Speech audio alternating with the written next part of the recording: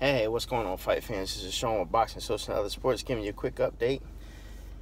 Let's talk about Manny Pacquiao and his thoughts on him still being a pay-per-view star and who he wants to fight after he beats Lucas Matisse, and that's still Vasyl Lomachenko. All right, let's start it off. Bob Arum wanted to put this fight on ESPN. Apparently, there's been some kind of contract disputes between Bob Arum and Manny Pacquiao. Manny Pacquiao said, "I'm not signing you no more." Bob Arum said, "Yes, you are." Apparently, that's still up for debate. But in the meantime, he said, "Listen, I'm still going to help you distribute your fight. Let's put it on ESPN, and I'll still help you get some money." Manny Pacquiao was like, no. I want this fight to be pay-per-view because I want some money.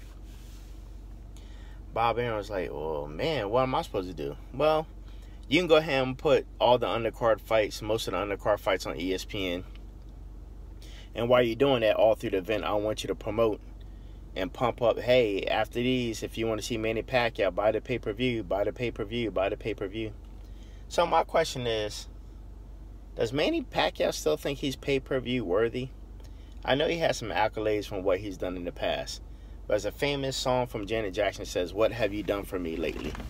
Does he have enough merit to continue to be a pay-per-view star?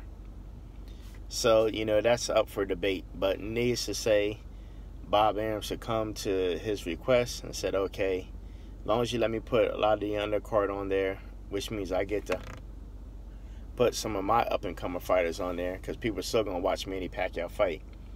So we already know where Bob Arum's going with this. He's going to use that ESPN card to promote a lot of his upcoming fighters, because Manny Pacquiao probably got a year and a half left. End of 2019, he'll probably go ahead and call it quits.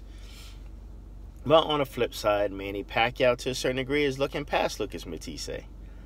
And of course, he's a fighter. He's going to say what everybody else says. "Oh, I'm not looking past this guy. I'm taking him very serious. But after this, I would like to fight such and such."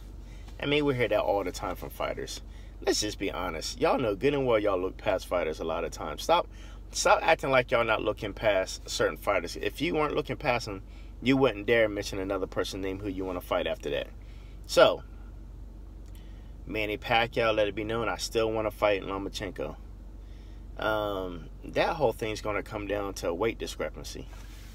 I think in order just to make that fight, Manny probably has to come down to like 138 at least for Vasyl to even want to fight him. But we still got to see how he's going to do against Lucas Matisse. You better hope you don't get knocked out, because if you get knocked out and stopped, we ain't going to see Manny Pacquiao for a while then. But I want y'all to leave y'all thoughts, comments below. Hey, don't forget, if Manny does win for the regular, I think, WBA title from Lucas, or it's an interim WW. There's so many titles, it gets confusing. Whether it's the regular or the interim WBA, if Manny does win it, he would be considered 11-time champion. It's pretty impressive. But I still don't think it's pay-per-view worthy. But anyway, y'all leave your thoughts, comments below. Let me know what you think about Manny Pacquiao. What do you think he'll become the 11-time WBA champion? Do you think this fight is worthy to be on pay-per-view? And if he does win, what do you think your thoughts on him fighting Lomachenko, and could he beat him? Till next time, this is Sean with Boxing, Social, and Other Sports. We're signing out.